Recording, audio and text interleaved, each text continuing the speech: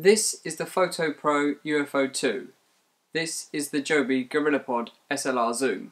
I'm going to see if this sub £20 tripod can take on this nearly £60 tripod.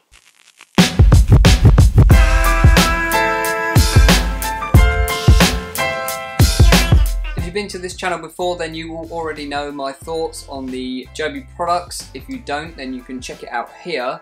Following that video, Fotopro asked me if I'd like to test out their flexible tripod. I said sure, why not? Whilst they are not sponsoring this video, they did send me this review unit for free, but I will give you my honest opinion on said product. So the Fotopro 2 has both articulated and flexible legs.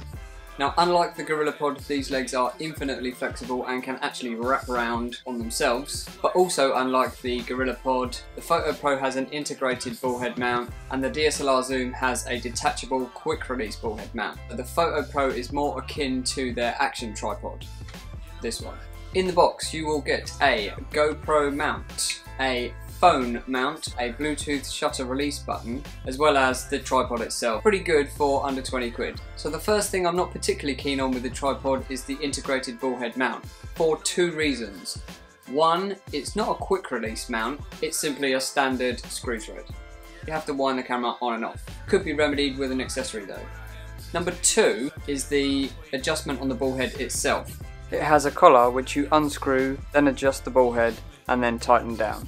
When you've actually got a larger camera on the tripod, it can be difficult to adjust underneath the camera. And you don't have that fine control like you do on the bullhead that you get with the GorillaPod SLR-Zoom, assuming you buy that version of the tripod.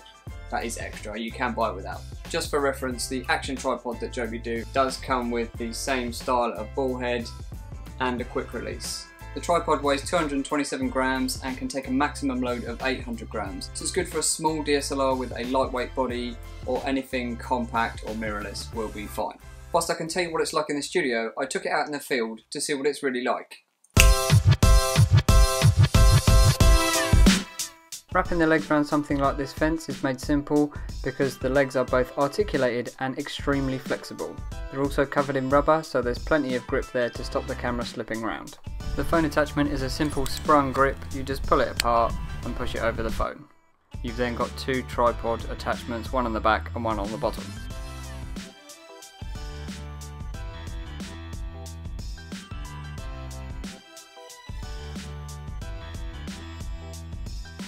Using this tripod for vlogging is certainly possible. The rubber grip is cushioned, so holding it for a long period of time is no problem. And it even copes fine with a camera this big and heavy. The flexibility of this tripod is impressive and the grip is really good because the rubber coating goes over the whole thing, unlike the GorillaPod where it's just in rings around each of the articulating balls. It can be a little bit tiresome taking the camera on and off without a quick release, but that's something you could remedy with an additional accessory.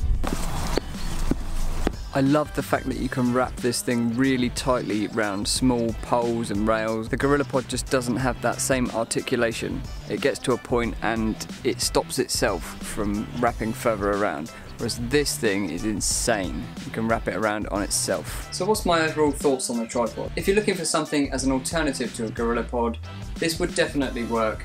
The legs are far more flexible and less likely to break in my opinion. It can handle the weight of most cameras if you're starting out, and if you can get past the quick release and the bullhead mount, then it's a winner. And for under 20 quid, you can't really go wrong. So I would definitely recommend it.